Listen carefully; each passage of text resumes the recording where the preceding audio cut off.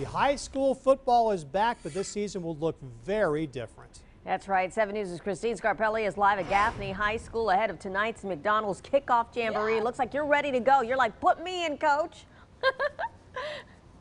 That's right, Kickoff Classic. Hey, that is happening here at the reservation. We are here in Gaffney, and I know we don't have dozens of students around us right now, but guys, still a very exciting event happening tonight. You got it. It is going to look a little different, but we are so glad to welcome the director of the district here this morning, the Gaffney, the Jamboree happening. Two big matchups tonight. Our first one is Dorman and Clover. Our second game at 8:30 is Gaffney and Burns. Mike Cohen here this morning. Tell me, you said ticket sales and the stadium, things are going to look a little different? It is tonight.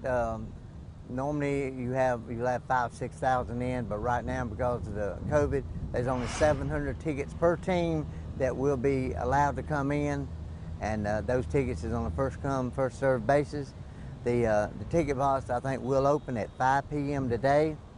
And then for the second game, they will open up at 7:30 p.m. You know, it's good that at least it's able to happen. I know some of these safety regulations can be a lot to take on, but some of the students weren't even sure if they were going to be able to play ball. What's it mean to the community to do this? I think it's big for the community, and I'd like to give a special thanks to the superintendent of Cherokee County and Dr. Scriven, the athletic director for Gaffney, for putting this on and working through all the little problems coming up, and so positive about it. But the community, I think, is looking forward to it, and of course the officials are, and I know the ball players and coaches are. Well, that's a good point. Now tell me, what does this mean to a player? It's sort of a dress rehearsal, right? They're able to evaluate their skills? This is almost like week 0. It's a week before the real game starts.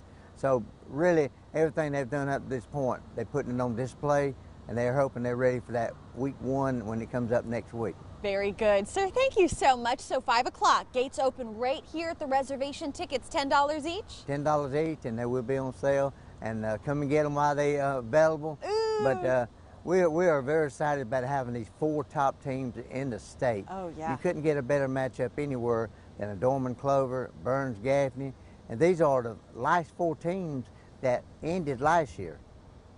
Very exciting. Listen, very excited, and officials we are very excited. If that's not enough of a reason to show up, I don't know what is. I can't do a better job than the director of the district right there. All right, guys, we'll send it back to you. Yeah, it sounds like it's going to be a great game with those incredible teams. All right, Christine, thanks so much. Fred? And 7 Sports Director Pete Yanity will be here tonight for the season preview.